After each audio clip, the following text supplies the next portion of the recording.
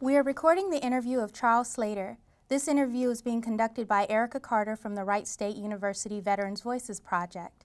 This interview is being recorded at Wright State University in the New Media Incubator. It is 3:38 p.m. on September 11th, 2018. Hi. Hi. How are you today? I'm fine, thank you. How are you? I'm good. Thank you for asking. Let's jump right on in. When and where were you born? I was born on August 19th, 1941 in Baltimore, Maryland. Who were your parents and what were their occupations? My dad was Charles W. Sleighter also. His middle name was different. Mine's Walter, his was Willard. And my mother was Anna Irene. He was a conductor on the B&O Railroad, and my mother was a banking clerk of some sort. I don't know exactly what her job was. She worked for a bank in Baltimore. Okay. Do you have any siblings? Yes, I have one brother. He's 5 years younger. He served in the Navy, in the submarine service during the Vietnam conflict, so he's also a Vietnam veteran. Oh, that's nice. You have that in common? Yeah. Okay. What were you doing before you entered the service? I was working in a machine shop. I started in the machine shop as a helper and had worked my way up to a mechanic, and I built food processing machinery. And Uncle Sam came calling, and I had to give that up for a couple of years. Okay. Which branch of the military did you serve in? I was in the United States Army. Okay. Did you enlist or did you go commissioned? No, I was one of Johnson's draftees. Okay. What was basic training like? Basic training, I want to point out, I was old for a draftee. I turned 25 years old in my first year in the Army. And it was a shock to me. I remember I was drafted in Baltimore at Fort Holabird, Maryland. And from Fort Holabird, we took a train to Washington, D.C., and from there we went down to Fort Jackson, South Carolina. And for a few days we were in what they call the reception center. That's where all the recruits were coming in to be, given different briefs and so on and so forth. And then we were assigned to a company. And I remember jumping off the back of the truck when we got to the company area. There was this drill instructor out there with the Smokey the Bear hat on, just bellowing at the top of his voice. And keep in mind, I was almost 25 years old and I was scared. Oh my. But we were assigned to a platoon, and our platoon sergeant kind of alleviated some of my concerns. He was a great guy. Okay. Do you have any other memories, fond memories of basic training? Well, like I said, I was one of President Johnson's draftees. He had decided to increase the number of troops over there, and basically we were trained to be killers. And our field instructor, the sergeant was in charge of our field instruction. He'd see you walking in the company street, and he would holler out, "What's the purpose of hand-to-hand combat?" And you say, "To kill." You had to scream out, "To kill," at the top of your lungs. And if it wasn't loud enough, he'd ask you again. And basically that's what it was. We were trained, and our platoon sergeant told us, he said, "Most of you guys are going to wind up in Vietnam." He said, "You might as well accept that now." And he was right. Okay. After you finished basic training, you went on to AIT? Yes, I took my advanced training at Fort Jackson, South Carolina. Didn't have to go too far. And I went to truck driving school, which was interesting because I'd only been driving for not even 2 years, I don't think. Because growing up in Baltimore City, I didn't have to drive anywhere. I could take public transportation wherever I wanted to go. So I didn't get my driver's license until I was in my 20s. And then they put me in truck driving school, and that was a whole new experience there, learning to drive a stick shift. And I'll say this, that's the one thing that I feel like I really accomplished or got from the Army experience was, if I can get it started, I can drive it. Do you have a particular favorite vehicle that you enjoy driving, or? Well, over there when we were trained on all sort in advanced training, we were trained, you know, on the Jeep, on a 2.5 ton, 3/4 ton truck, but we wound up driving 5-ton cargo trucks for the year that we were in Vietnam. Okay. How did you adapt to military life? I adapted pretty well, actually. I like the regimentation. You know, I like the idea of being able to do things at given times and in an orderly fashion. I guess that's just the way I am. My wife used to say I was OCD, but that's just the way I am. Okay. Okay. You finished AIT. Did you go straight to Vietnam? No, from Fort Jackson, South Carolina, we were sent to Fort Campbell, Kentucky. And that's where they were forming the 592nd Transportation Company that I was assigned to. And the first few days I was there, I lived in the barracks. And at the time I was married. I had only been married 5 months when I got drafted. So my wife came down to live with me, and they allowed me to live off base. So I actually lived in a trailer park for the few months I was there at Fort Campbell. How did your wife feel about you being drafted? Oh, that's a story unto itself. My wife was not happy about me being drafted. And she worked for the Social Security Administration in Baltimore. And she knew the effects of a congressional letter on another federal agency. And she started writing letters to anybody that she could send a letter to. So she had nothing good to say about my experience in the Army. But do you have something good to say about it? Well, you know, it's funny. She, like I said, we had only been married 5 months when I got drafted. She wanted to run away to Canada.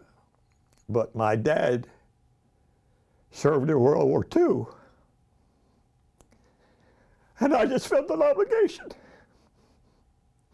Excuse me. Okay. Okay.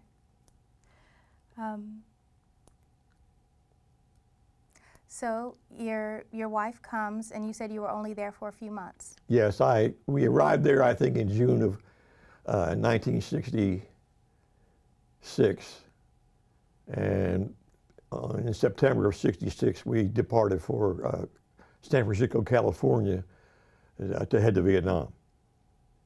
Okay. Did you get to do any sightseeing in California? No, we flew from Fort Campbell to San Francisco and got on a ship. And that's how we went to Vietnam, was on board the William H. Weigel. Was an old World War II ship. Can you tell me about that? Well, it was interesting. We were in the lowest deck on the ship, and they didn't allow us to stay below deck. Every day we had to come topside and just stay up on the deck out in the open air, I guess. And you know, we'd play cards, we'd play chess. Some guys would just lay on the hatch covers and sunbathe. But I think it took us 21 days to get to Vietnam. Wow. And the thing I remember most about the trip was I had read the books about the Birdman of Alcatraz and all that, but when we left San Francisco, we went past Alcatraz. And by that time, I think the place was closed, but I think some Indians had taken over or something and were squatting there. But I took pictures of Alcatraz Island as I went by it, you know. And then, like I said, 21 days at sea. I think it may have been about day 19. I think we stopped in Okinawa, and they let us go ashore. And being GIs and cooped up on a ship for 19 days, we found the nearest bar. And having been at Fort Campbell, Kentucky, we went to the bar that was called Kentucky. And needless to say, you know, we consumed a lot of alcoholic beverages and needed help getting back up the gangway to get back on the ship. You had enough time to sober up before your arrival. Oh yeah, we had 2 days before we actually hit the coast of Vietnam. Okay. So you hit the coast, and then what happens? Well, there were, I can't remember the exact number of companies on the ship, but one of our sister companies, we dropped them off at a location, which I don't remember, and then we went into Cameron Bay, and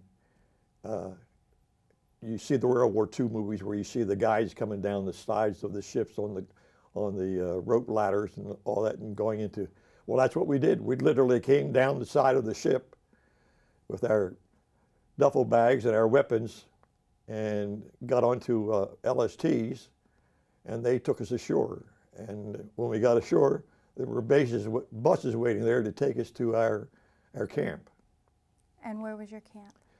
It was there in Cameron Bay, and it was a couple of miles. Where we landed was called South Beach, and from there we went out towards the South China Sea, and to the spot where they designated us to be camped, if you want to call it that, because that's when we first got there, all we had was tents, big 10-man squad tents, and it was all sand. And we spent the first few days there getting set up in the camp. And then we started actually building our billets that we were going to live in. And basically our billets we still used the 10-man tent, but what we did was we sunk 55-gallon drums in the ground and filled them with sand, and then we built a flat platform that sat on top of the 55-gallon drums. And then we put a tent on top of that, and that's where we lived for a year. We built sides up on it about halfway, and then we would roll the sides of the tent up to let the air come through and all that kind of stuff. But basically, we lived in a tent on a platform for a year. Okay. So you're at your duty station. You've found your way to make your place to live. What does an average day look like for you? Well, because we were in the Transportation Corps, we were at a disadvantage when we first got there, because we went over on one ship and our equipment went over on another ship. The only thing that we had was our weapons and our duffel bags that had our clothing in it. And we were loaned some trucks from another company, and our job was to transport cargo from the dock area to the various depot areas and deliver the whatever it was. You know, they sent us everything over there. And then once we got settled in and really got into a routine and we got our own trucks, they assigned us to the ammunition pier. And for the most part, we handled unloading ammunition 24 hours a day, 7 days a week. They could dock 2 ammunition ships there at a time, and we worked both sides. And we unloaded everything from small arms ammunition to bombs that the Air Force used. And we did that, like I said, 24 hours a day, 7 days a week. And occasionally we would run convoys to other parts of Vietnam to take supplies into other areas. We were a support team, basically. We were part of the 1st Logistical Command there in Vietnam.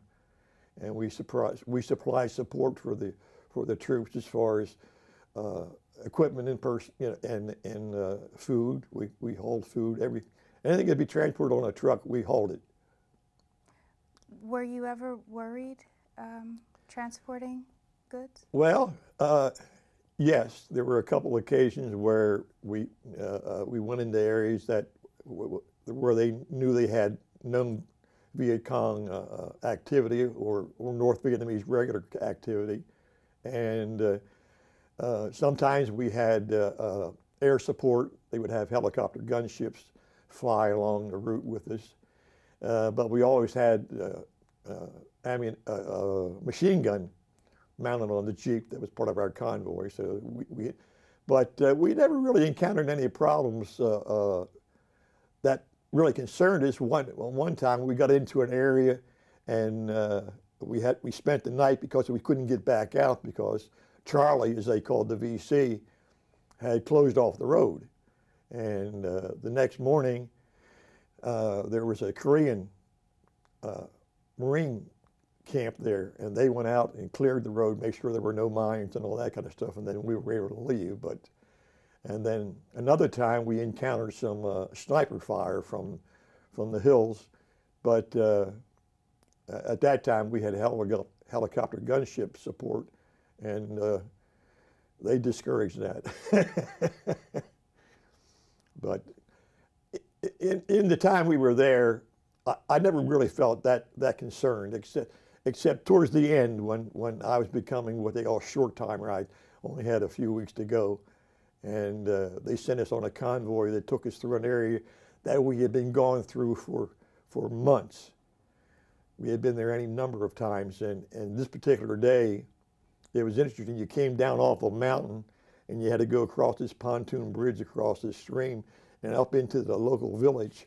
And the good guys were on one side of the road fighting, and the bad guys were on the other side of the road. And we had to drive through that to get to our destination. That's the only time I really became worried. Did you have ammo on the back of the truck? Yes, we carried a rifle. In later years, I think they assigned shotguns to the drivers, but we actually had an M14 rifle, and that's the only time I ever really took my rifle from behind my seat and put it next to me so it would be close to me. Okay.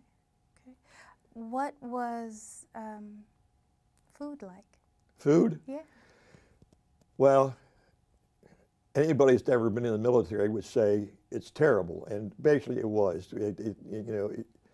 Not being able to get fresh stuff, gave some limitations, but we had a mess hall. They allowed us to eat breakfast, and when we first got there, they allowed us to come back to the mess hall for lunch, but then we started hanging around too long, and it cut down on our production as far as the tonnage that we were required to haul, And so they said we couldn't come back to the company area for lunch anymore. They gave us sea rations, and basically that's stuff in a can. And you learn little tricks as the days go on, and some of this stuff, when you open it up, how in the world can I eat this? You would see congealed grease on the top of it, and all. But we learned the trick that if you take the main course, it was beef and potatoes or whatever, you put it on the manifold of your truck and drive around for about an hour, and it would heat it up enough that you could open the can and eat your lunch. And of course, the big treat is if you could get a can of sea rations that had fruit cocktail in it. And because fruit cocktail was a good treat. And they always gave you some cracker that was like eating cardboard, and peanut butter that could pull your dentures out if you wore them. Oh my. That sounds like a lot. How did you keep in touch with your wife and family? Well, the only communication we had was through the mail, and unfortunately I wasn't a big letter writer. She was a constant letter writer, but that's how we kept in touch. And occasionally she would send what they called a care package. She would have things from home, things we could snack on or something we couldn't get there that we needed. And I've never been a coffee drinker. I've always drunk tea, and I drank hot tea. And so I asked her to send me an electric teapot and some tea bags. So every morning, and I wasn't a big breakfast eater, so I wouldn't go to the mess hall to eat. I would have my cup of tea in my tent, and then from there we'd go down to the motor pool and start our day. Okay.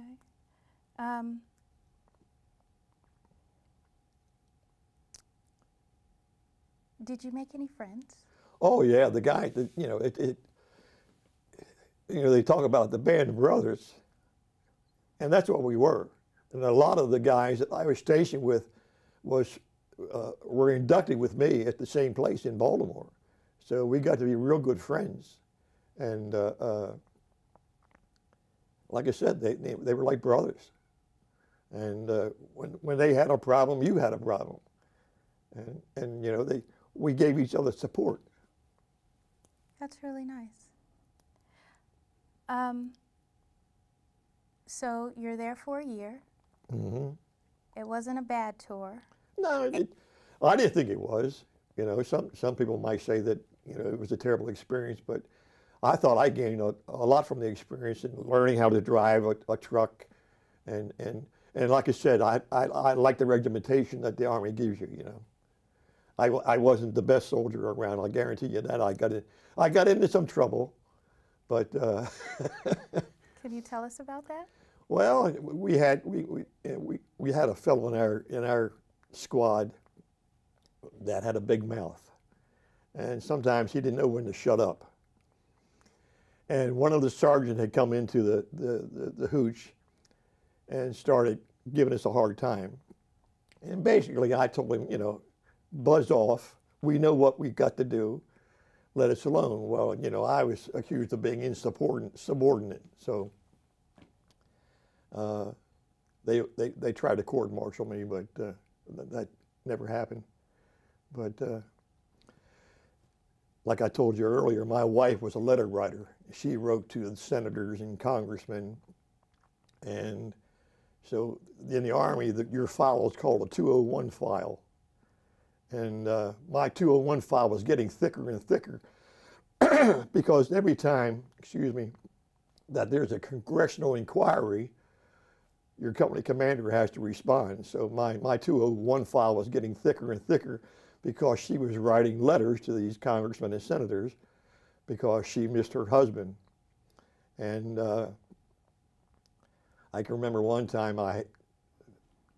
my company commander called me into the office, and when I walked through the door, he says, "Is your wife still writing letters, Chuck?" And I said, "Yes, sir, she probably is." And he says, "Well, what's the problem this time?" I said, "You know, I mean, I don't know what she's complaining about now." But I had to be careful about what I wrote about when I wrote home, because if she took offense to it and thought something was wrong, she would write a congressman. And the real clincher was she wrote to General Westmoreland. General Westmoreland was the commander of the forces in Vietnam at the time I was there. And that particular day, I was out running beach clearance. We were hauling cargo off the beach out to the depot area. And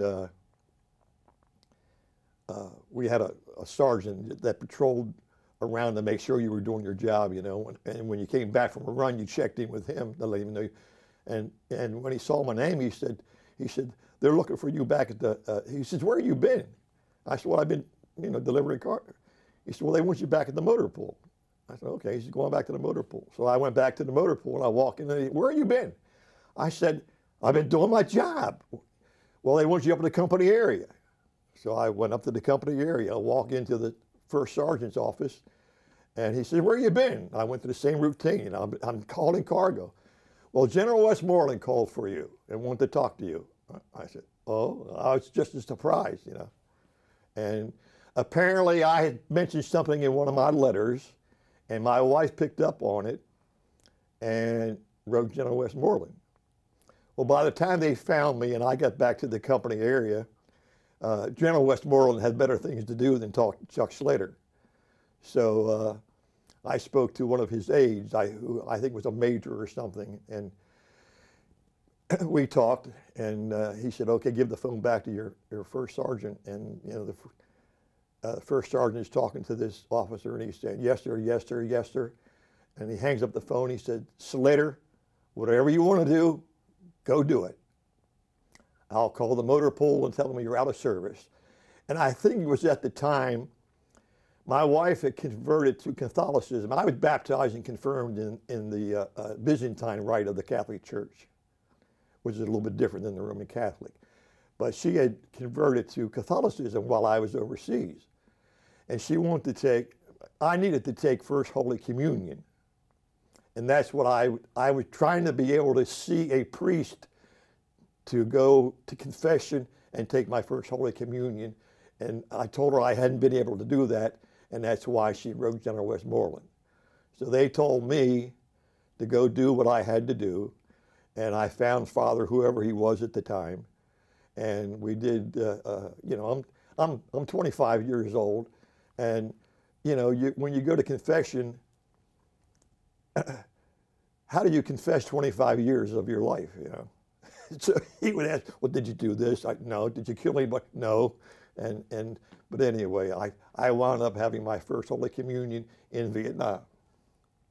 Whoa, that's an experience. Yeah.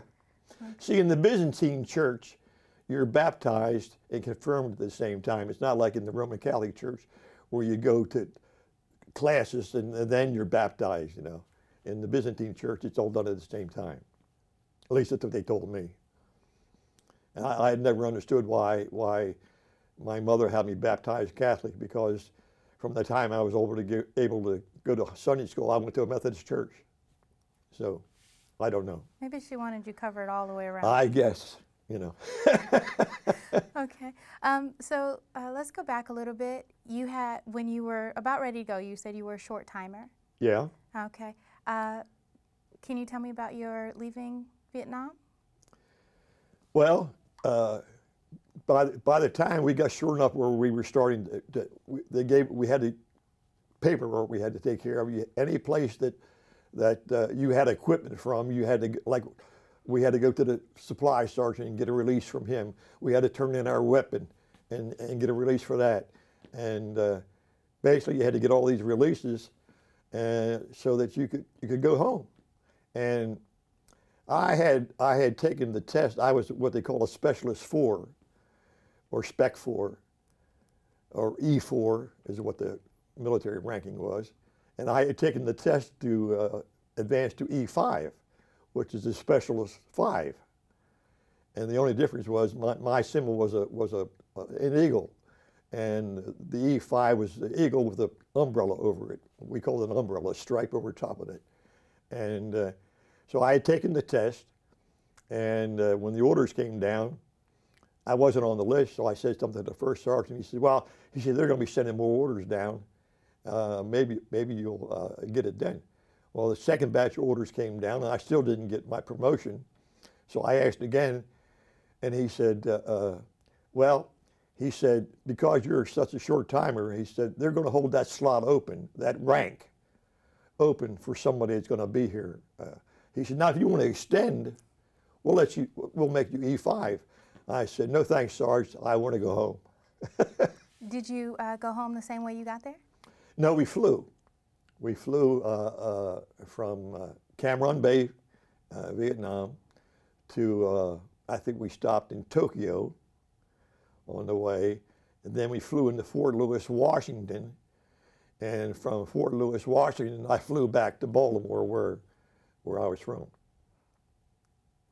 Okay, so you only had to serve 1 year, and then plus training, and then you were completely free of the Army? No, I still had time. When I got back to the States, I still had enough time to serve that I was stationed at Aberdeen Proving Grounds in Maryland, which was about 50 miles from where I lived. So I was able to drive back and forth every day to Aberdeen. And when I got to Aberdeen, I was still in transportation.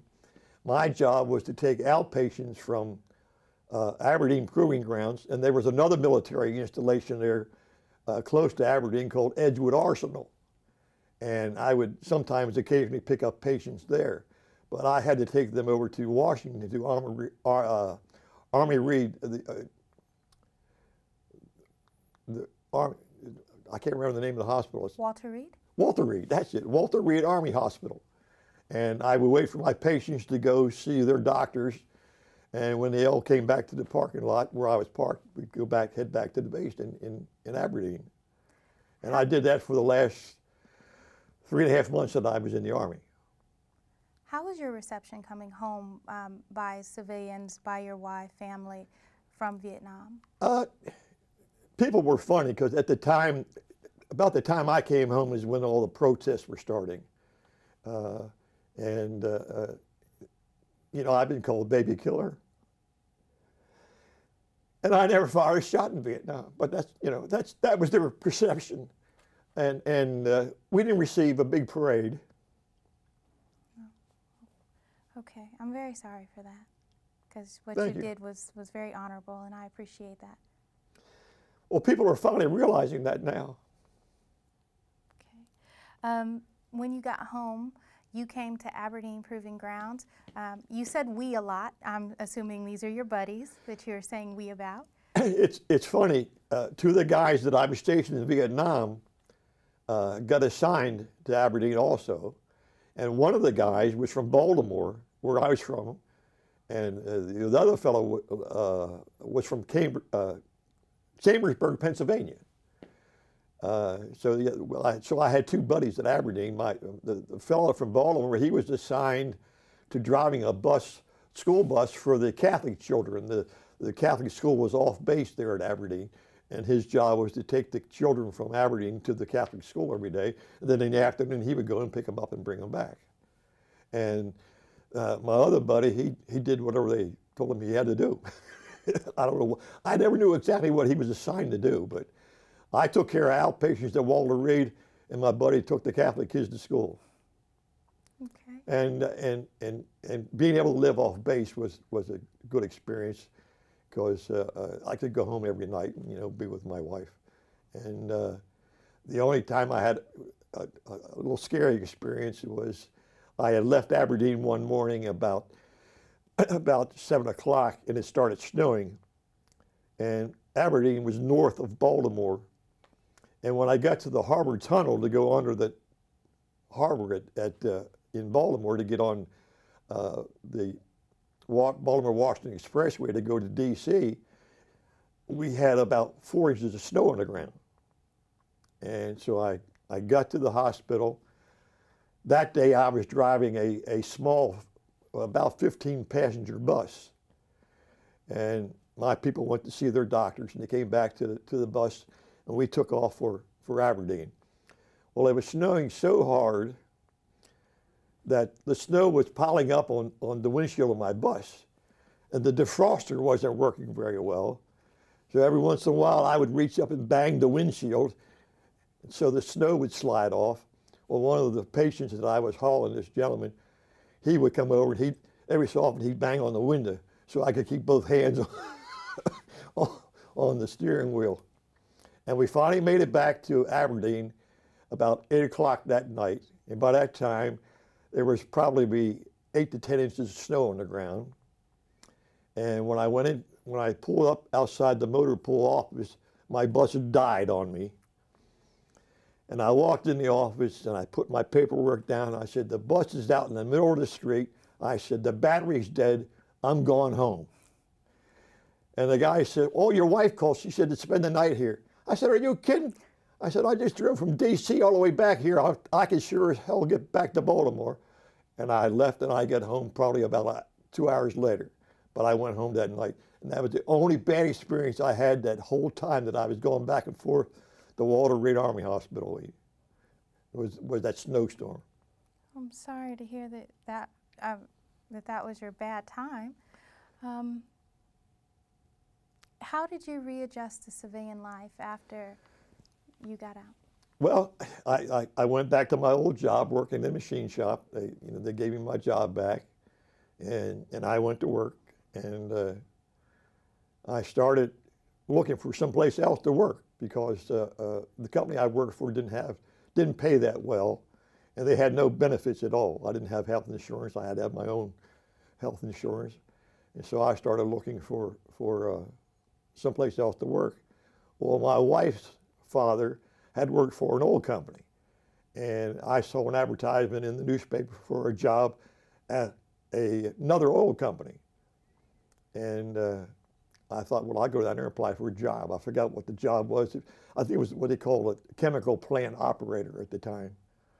But my wife, her dad having worked for another oil company, she called a friend of hers that had worked with her dad for years. That's something else I forgot to tell you. Her dad had passed away while I was in Vietnam. And this was another reason why she wasn't happy about the Army. They came to me and said that the Red Cross was going to send me home because my father-in-law was terminally ill. And I had to turn in all of my equipment before I left, and they were going to send me home. Well, at the last minute, they said, you can't go home because it's not a blood relative. So they postponed the funeral thinking I was coming home, and then got the word that I wasn't coming home. And but anyway, that I kind of backtracked there. But so the people at the oil company knew who I was because they had come to our wedding, and by this time her feelings for the military were you couldn't put it in words. But she called a friend of hers that worked with her dad and told him that I was looking for a job. And the boss there called me and said, you know, we've got a clerk retiring. And he said, would you be interested in the job? And I said, yeah. And so I went down, I talked to him, and he asked me, he said, can you type? And I said, yes, sir, like this. He said, can you run a 10 key? I said, yes, sir, like this. He said, when can you start? And that was City Service Oil Company. And I worked for them for 31 years. So I went from being a mechanic to being a clerk. And when I finally retired from the oil company, I was the manager of a fuel storage facility in Nashville, Tennessee. And we put about 15 million gallons of product through that terminal every day. Wow. And you know, I just got in. I got into a routine. I did my job. My wife had our 2 children, and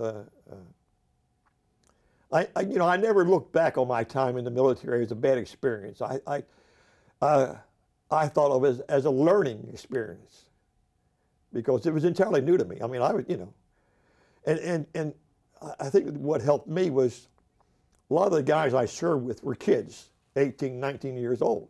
And here I turned 26 in Vietnam. So I was an old man. I mean, we had hooch girls that used to clean our hooches and do our laundry and stuff for us, the Vietnamese girls. And they called me Papa Son because I was an older man. And a lot of the guys now at a reunion that we're at this week are you know, 5 and 6 years younger than me. So, you know, when I got out, got a decent job, I was ready to settle down. Matter of fact, I bought my first house while I was on leave from the military after getting back from Vietnam. My wife and I had been living in an apartment in a big old house. We had the first floor of the house, and my mother-in-law was selling another house that she and her husband owned. When he passed away, she was getting rid of these things, and she wanted to give it to my wife and I.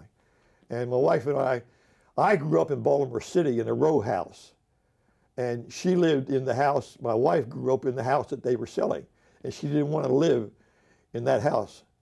And so my mother-in-law said, well, I'll sell the house, and you can use the money towards a house you want. Well, the realtor that was handling the sale of her house said there's a house for sale right down the street from where we were living. 2 blocks down, it was the last street off the main drag. It was a 4-bedroom Cape Cod, and this is going to tell you how old I am. At the time, they were asking $18,000 for it, and I told the real estate lady, I said, I'm still in the military. I said, I still got, you know, a few months to go before I get out. So my pay's not that good. She said, well, how much earnest money can you give me? And I said, well, I'll give you $75. That's all I can give you. And she did. I bought my first house with $75 earnest money. Excuse me. That's something. Are you a member of any veterans organizations? I'm a member of the American Legion, and I'm a life member of the VFW, Veterans of Foreign War. Okay. Do they do anything special or fun? Well, when I first got back to the state, I got into the VFW when I was in Vietnam, actually. My wife's uncle was active in a local VFW post there in Baltimore, and they were signing up guys that were stationed in Vietnam.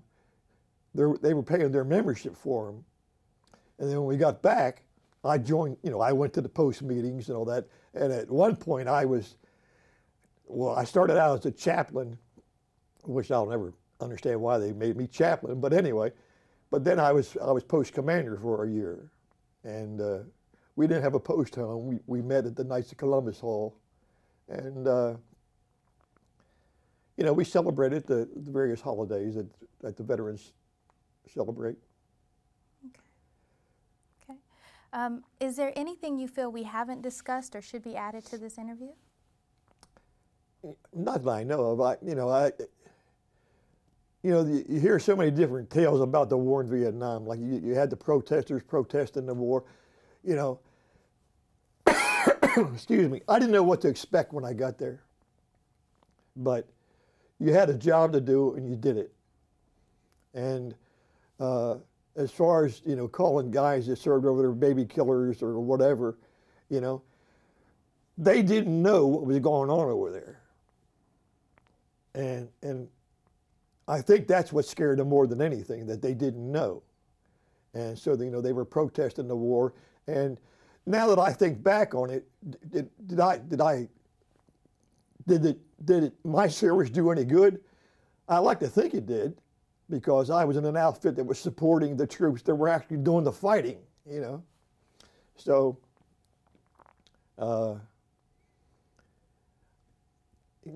I don't think you can ever say that a war is just, but there was a cause they thought they had, and you know, it took a few years to realize that, hey, maybe we're in it for the wrong ideas, you know. And I mean, the French were there for so many years, they lost.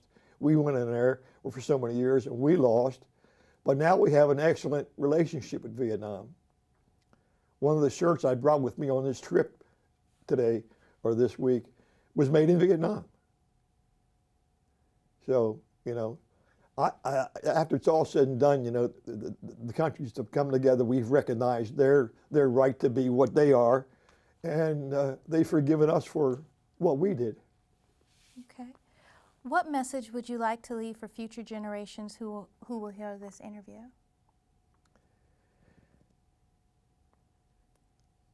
It's hard to say. Everybody will have a different story, but it's an experience I wouldn't want to go through again. But I think it was a learning experience. And as far as the war,